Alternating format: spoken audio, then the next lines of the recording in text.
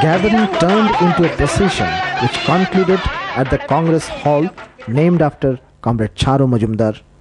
One of the two entrances was named after martyrs Comrade Suresh Wagle, the Central Committee member of Communist Party of Nepal. The Congress was attended by 60 delegates and a 5-member presidium was elected from among the delegates. For about 15 days, the delegates engaged in debates and discussions.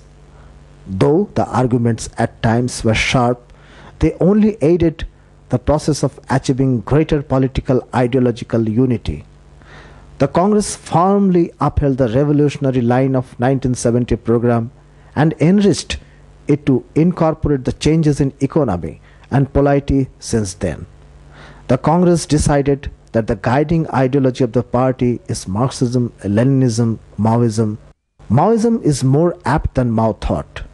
The Congress accepted the contradiction between comprador, bureaucratic bourgeoisie and Indian people as a fundamental contradiction.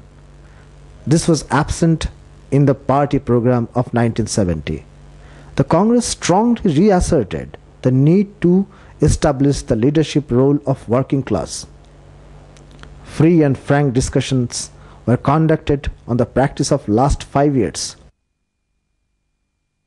While the delegates were engaged in these heated deliberations, the rest of the comrades of the commune had a packed and fulfilling schedule. Those not assigned special duties spent morning at the school conducted for those who cannot read or write. The whole commune were looked forward for the evening tea time because the cultural forum renders some lively performances at this time. The themes varied to exposures of the political and social system to the inner party struggle against non-proletarian trends like liberalism, spontaneity, etc. This rectification campaign was one of the main organizational tasks set up by the Congress. Members and delegates eagerly crowd around the fresh edition of Gaila Bani, Communist World Magazine. On 8th March, large number of village women joined the delegates to celebrate the International Women's Day.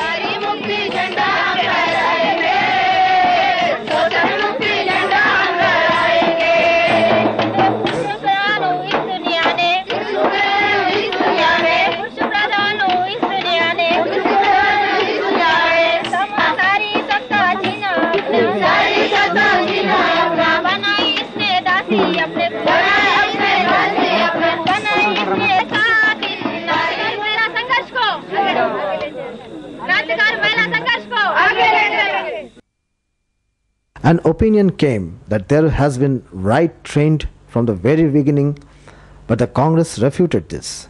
However, the movement could not have forged ahead without having made any mistakes.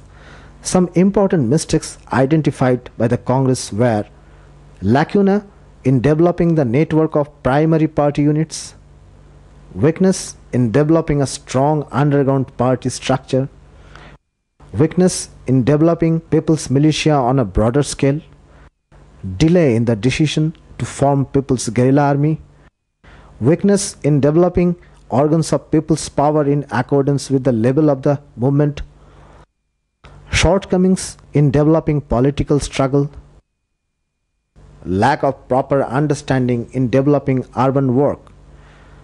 After thorough discussions, Congress enriched and passed 6 documents.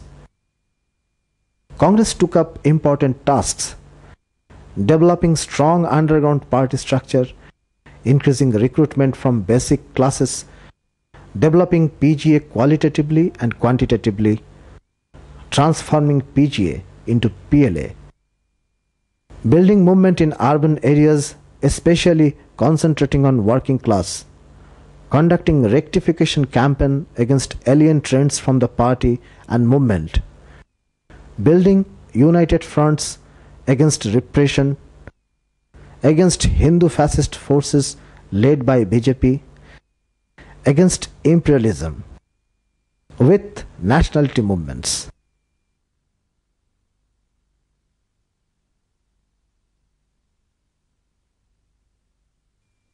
The Congress also recognized that the process of unification of communist revolutionaries within India had to be continued.